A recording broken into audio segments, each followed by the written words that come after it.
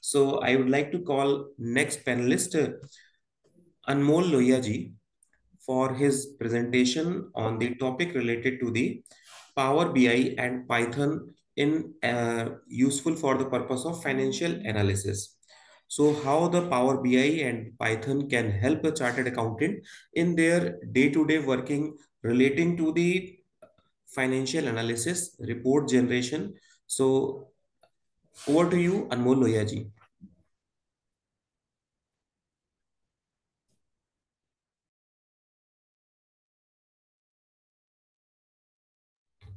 Your voice is not audible.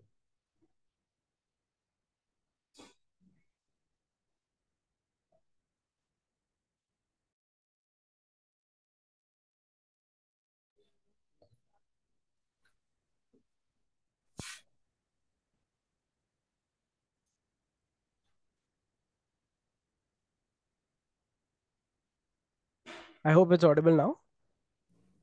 Yes, yes, now audible. All right. So, very good evening to all the panelists and the guests who are attending this event. My name is Anmol Lohia. I'm a chartered accountant based out of Bangalore, and I work as a business intelligence developer.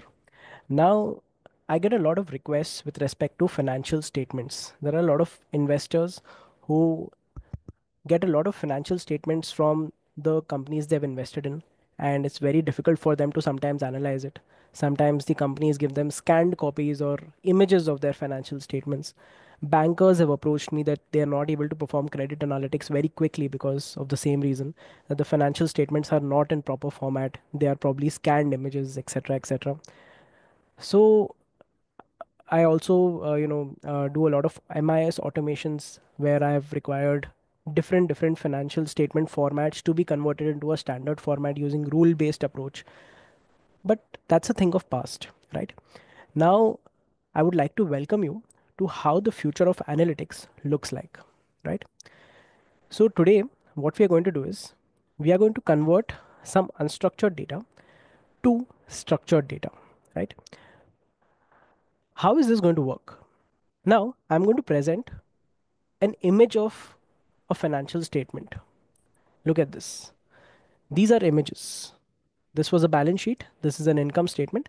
And we have all seen such kind of financial statements in front of us, and we have to manually work on it and create financial statements in a standard format to process it further.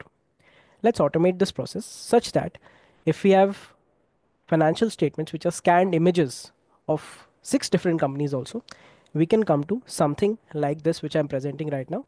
This is the structured format of the data, right?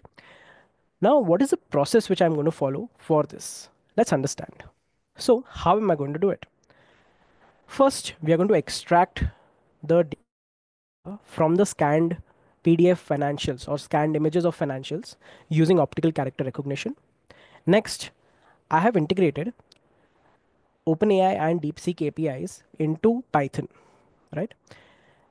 Once the data is extracted by Python, it calls OpenAI API or DeepSeek API, and then the financial statements are created by the AI itself. So till here, let us complete the process and then we'll move forward into understanding further about it, right?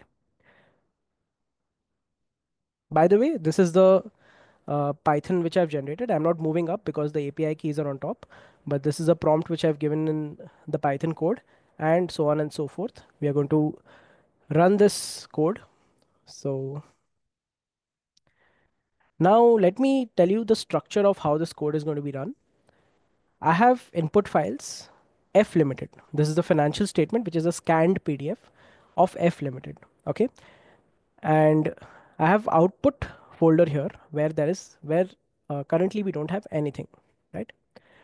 If I click on this run.exe, which is created using Python, whatever files are there in the input, all of them get extracted, converted into financial statements, and exported in an Excel format in the output folder. So let's have a look. I'm going to click on run.exe, and now let it work. F Limited has two pages. It's extracted the text. Now it's calling the ChatGPT API. Once it calls the ChatGPT API, we have to wait for a couple of minutes. The APIs can be a little slow sometimes.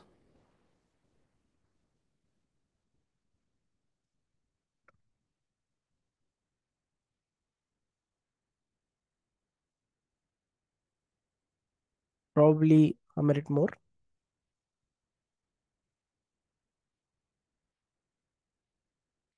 Till it is extracting, I will explain you what API is. Okay. Yeah, it is being extracted now. So in the output folder, now you see I have a Excel file which is generated, F Limited, right? Now let's get inside this Excel and just see quickly what is generated. Now every time I get a different output at times because I have the balance sheet, I have the P&L, and I have the cash flow statement, right?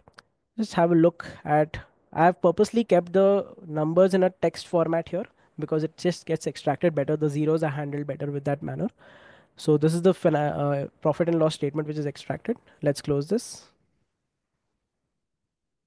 Right. Now, similarly, what I have done is I have created one folder which has all the files, basically all the scanned financials, right? These I have 6 scanned financials which I had here. And what I have done is all of them have been exported into Excel earlier so that we don't waste time in the today because we have limited time. So all of this is here, right here, right? Now, what I'm going to do is I'm going to open up Power Query.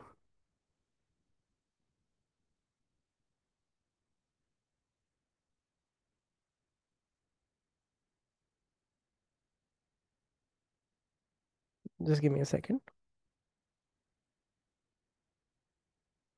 Okay. Now this is Power BI's backend, Power Query. Okay. What I have done here is I have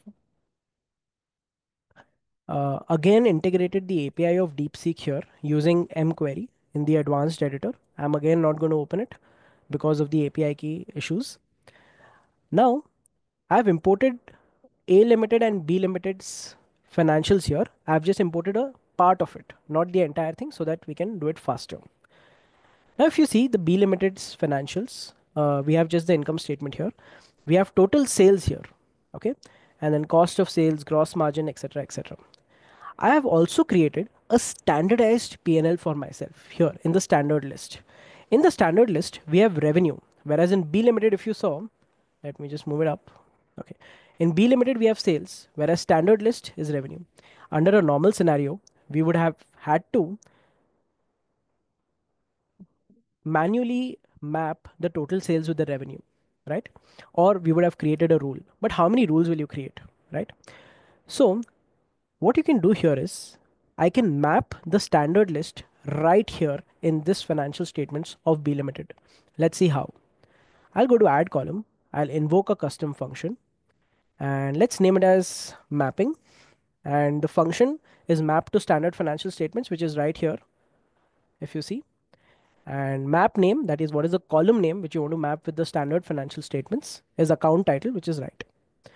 Once I press OK, if you have a look at what has happened, total sales has been mapped with the revenue of the standard list. This is the standard list.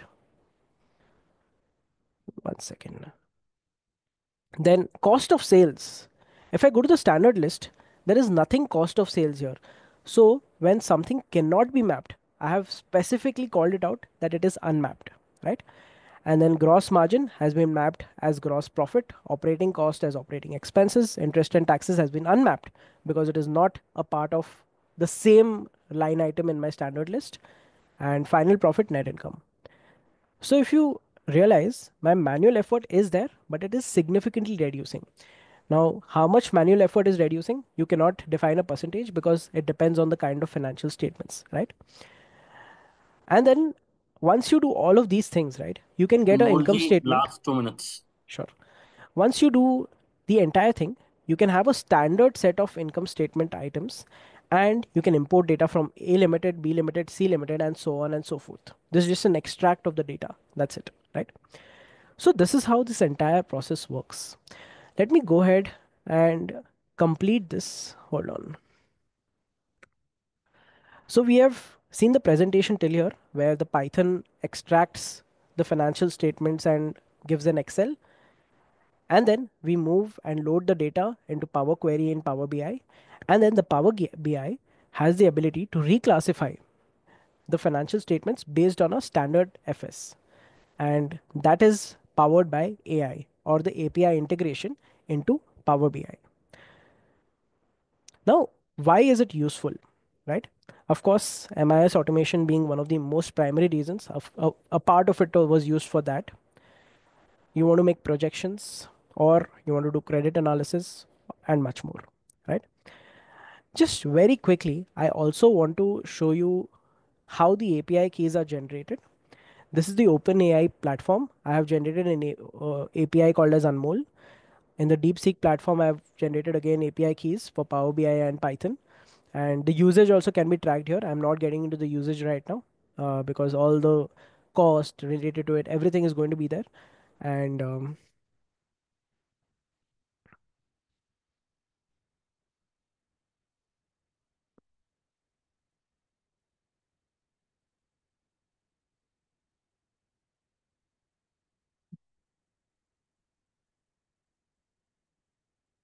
just quickly, one interesting thing here. Okay. So I have done some sentiment analysis. So whenever there's a product review, let's say if on Amazon there is a product review, like let's say somebody says I love this product, unless and until I read it, I don't know whether it is positive or negative. Of course, they will have 5 ratings, 1 rating, etc. But just on the basis of text, if you want to find out whether the sentiment is positive or negative, I have again done this using DeepSeek, right? I love this product. It's a positive sentiment. I have also gone ahead and written something peculiar like the service was terrible, and being sarcastic, I wrote, thank you so much for wasting my money. So I was seeing whether AI can read it. So it read it right and gave me negative. If it was rule based that if somebody writes thank you, you should give positive, that's not happening here, right? So it's a very interesting time we are in currently. AI currently, of course, the API works a little slowly right now, and um, but I think the future belongs to AI, and the analytics part of it is very exciting for me at least. And that's it from my end. And over to you, the jury. Thank you very much, Anmol. This is a wonderful use case. I have one query in this process that you have used the Power BI and APIs of the Chat GPT, that is OpenAI, as well as DeepSeek APIs for the processing of the data. You are taking the data from the PDF file and extracting the data through these APIs and converting into the Excel files. But sometimes what happens when we are trying to extracting the data through PDF files using the OCR technology by OpenAI or all other platform like DeepSeek. So sometimes it happens that it doesn't understand the entire data. It provide you the result, a partial result. It provide you the incomplete result. So how you can handle this?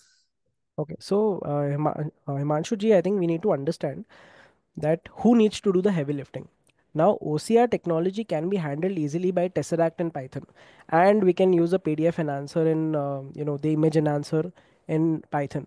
So what I have done is I have made Python's Tesseract and PDF enhancer and image enhancer to do the heavy lifting of OCR, and then I've used OpenAI to go and check whether everything is right.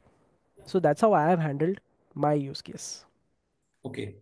Thank you very much, Anmol, for this wonderful presentation and use case for the purpose of understanding the process of using the Power BI and Python for our day-to-day business practice, though it is a little bit typical and little bit technical use case for using by every member, but the member who is well versed with the or who is interested to learn these new things can be take your use case for day-to-day practices. Thank you very much. Small Himanshu, disclaimer. I have a question. Yeah, please go Yeah, ahead. please. Yeah. So, Amol, could you please explain how difficult for chartered accountant like us to, configure an API? API. Ramajayam, chartered accountant like you can probably do it very quickly, but chartered Correct. I accountant know. like me who does not know coding. See, I know very basics of Python and very basics of mQuery. So when I used OpenAI, it was very difficult, but DeepSeek was, a game changer here.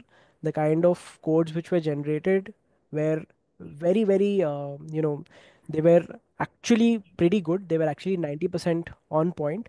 Of course, I had to go through 2 days of continuous prompting to actually get to that 90% even, and then a lot of Google search and taking help from my friends on LinkedIn. They gave me a little bit tweaks in the code in mQuery. So Python was not that difficult, but in Power Query when I had to import it, I had to take a little bit of help, a little bit, that last mile, the last 2-3%, to get it perfect, right? So it was complete 2.5 days of work, which I've put in to build the base. I mean, this was not done right now, not this immediate 2.5 days. It was done almost a month or 2 months back.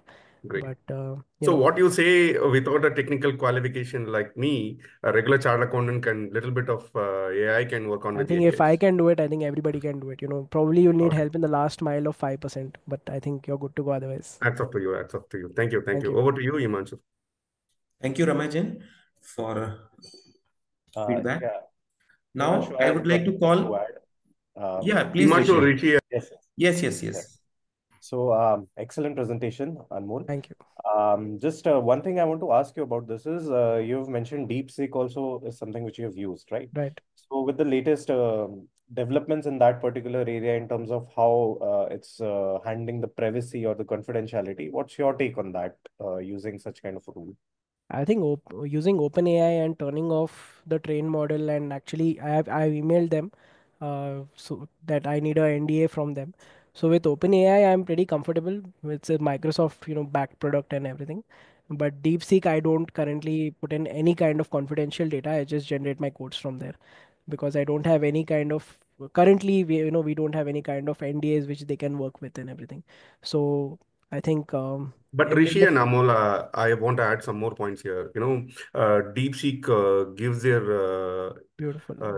Yeah. models as a open source. So there Yeah. are some offline tools like LM Studio, GPT for all, where the offline models, even a distiller model, maybe with a small 4 GB of RAM in your PC, can run Yes. a small distiller model with 8 billion parameters.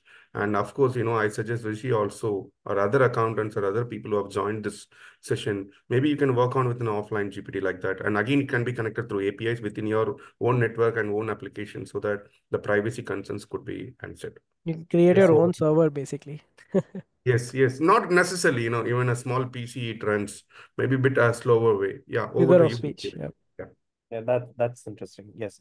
And just I'd like to add one last thing to the participants or the viewers of this particular stream as well to keep ranking the panelists over here. I think the lines for voting are open up to 5 minutes after the last speaker has done with his presentation. Yes, over to you, Himanshu. Thank you, Rishi, and thank you, Ramajan, for posting a wonderful questions on this use case. Now,